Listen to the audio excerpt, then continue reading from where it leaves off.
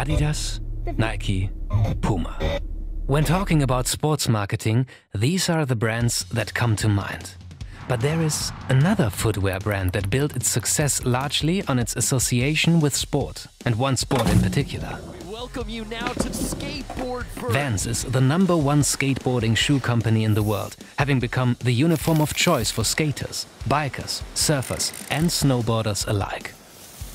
Their brand took on even greater significance after the company became sponsor of the now legendary Warped Tour, the longest-running music festival in North America. But how did a small, family-owned business achieve such success when facing competition from rivals like Converse, newcomers like Under Armour and sneaker giants like Nike? The answer lies in how Vans shifted their focus from being a manufacturing company to a marketing company, and from a mere skate shoe to a lifestyle brand. This is the story of their transition.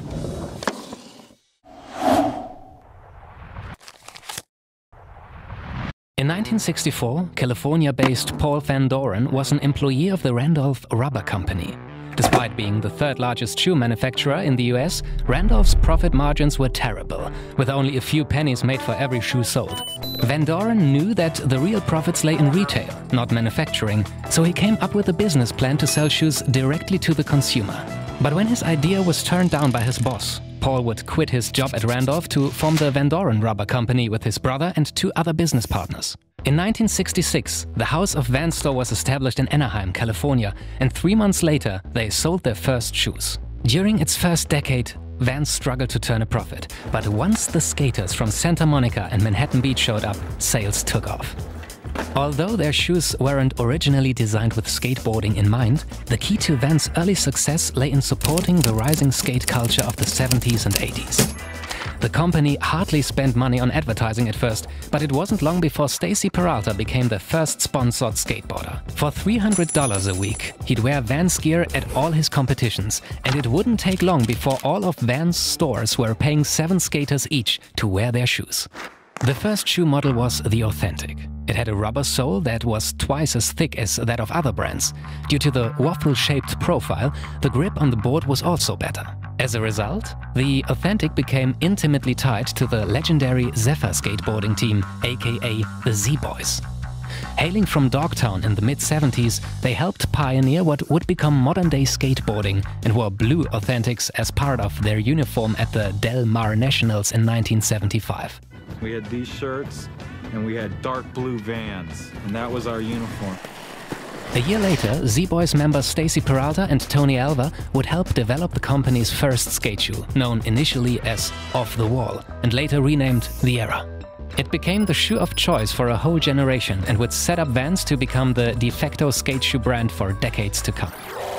By successfully appealing to the youth culture of its time, Vans was able to gain what every shoe brand now desperately wants: frequent endorsements by high-profile celebrities, first in sports and later in Hollywood.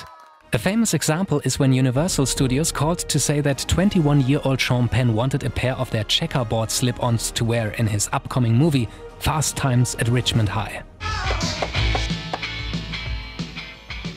That was my skull! The free screen time given to their shoes would propel Vans to nationwide popularity in 1982. By 1987, the company was selling over 2 million shoes a year, earning them over $50 million, and their first signature skate shoe would soon debut as a collaboration with legendary vert skater Steve Caballero. But the fast times would soon come to a halt. After a few years of great business in the 80s, Vans would start producing shoes for seemingly everything: basketball, running, breakdancing, and even skydiving. But the production costs were too high and sales were disappointing, forcing the company to file for bankruptcy in 1984 with over $12 million in debt. Luckily, founder Paul Van Doren was able to negotiate well and save the company. 3 years after the impending bankruptcy, he resurrected the brand, now free of debt. A year later, Paul would sell his company for $75 million to a banking firm. But the regime change ushered in new problems. By the 90s, Vans was facing competition from younger shoe brands like DC and Osiris. The owners wanted to prevail with a new strategy against the competition. Production was moved to China and the designs were changed. The customer base responded moderately, and after 5 years of sustained growth from 88 to 93, Vans' profits would begin to fall. 10 years later, sales had stagnated and Vans was losing $30 million a year. The one saving grace that kept the brand relevant throughout the 90s was that Vans no longer only made and sold shoes, but transitioned into a marketing company. Vans wanted to organize a huge skating event and linked up with the organizer of a punk rock tour. In 1995, they started the skateboard contest Warped Tour for the first time, a music and sports event that runs through the countries for several weeks. The Warped Tour was so big and successful that it also took place outside the USA. It was a resounding success for the next 25 years and offered international exposure to some of the biggest acts of the 90s and 2000s. Not long thereafter, Vans set out to sponsor sports events like the Triple Crown for skateboarding. The first edition debuted in '95 at the Hard Rock Cafe in Newport Beach, with 11,000 people in attendance and Tony Hawk taking home first place.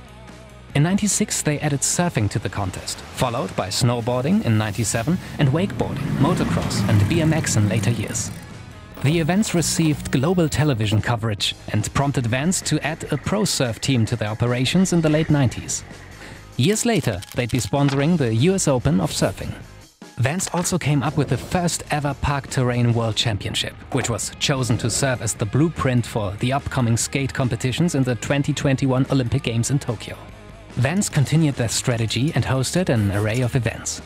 It was this wave of event sponsorship and lifestyle branding that helped maintain the cool factor around an otherwise financially stagnant company, and as a result, Vans was acquired in 2004 for $400 million by the VF Corporation. With a number of other brands in its portfolio like Wrangler, Timberland and The North Face, VF was well positioned to oversee Vans' comeback, and their clever business strategy resulted in just that. Alongside other skate brands like Thrasher and Palace, Vans has expanded its appeal beyond extreme sports into fashion at large. The turning point came in 2004 with the launch of Customs program, which allowed fashion designers to create their own slip-on designs. The following year, Vans teamed up with Marc Jacobs and Karl Lagerfeld for high-end collections that secured their place in the fashion industry. They've also created shoes with everyone from Supreme to brands like Star Wars, Disney, Metallica and the Beatles, all of which has helped grow their fan base. Skate shoes were then one of the few fast-growing categories in the otherwise stagnant US sneaker market. Rather than spending money on new shoe designs, VF refocused on retail by raising its store count to 200 by 2009. They also re-established the classic models like the Authentic and the Era as centerpieces of Vans' product line. VF would also leverage their distribution channels to push Vans into the apparel market. Thanks to the sale of t-shirts, sweatshirts, backpacks, jeans and more, Vans apparel became a $400 million cash cow by the mid-2010s. As a result of this expansion, most people who now buy Vans are regular consumers and have no interest in extreme sports. With the rise of the streetwear and athleisure wear market, people have opted for sportswear as a part of their daily wardrobe, providing companies like Vans with a new, sizable market to profit from. Nowadays, there is a whole subculture that use Vans as their canvas and customize them. Vans is now the second favorite footwear brand among teens, behind Nike, and has eclipsed The North Face as VF's top-selling brand. Where other companies would have met their downfall, Vans has found ways to prosper through successful brand extension. They now boast over 700 stores worldwide, with total revenues rising from $2 billion in 2015 to $3 billion in 2018. By the estimation of their CEO, if Vans had the same global penetration that they currently have in Southern California, they'd be an $8 billion company. So for all its success, the company still has a lot of room to grow.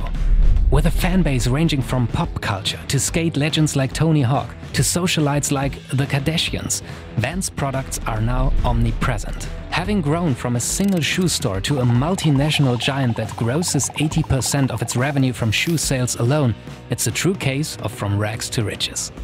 Vans didn't just build its footwear empire on the unlikely strength of a waffle-shaped sole. The authenticity that made the brand so successful was rooted in the brilliant decision to associate with skateboarding and street culture and become an icon in the skating and extreme sports world.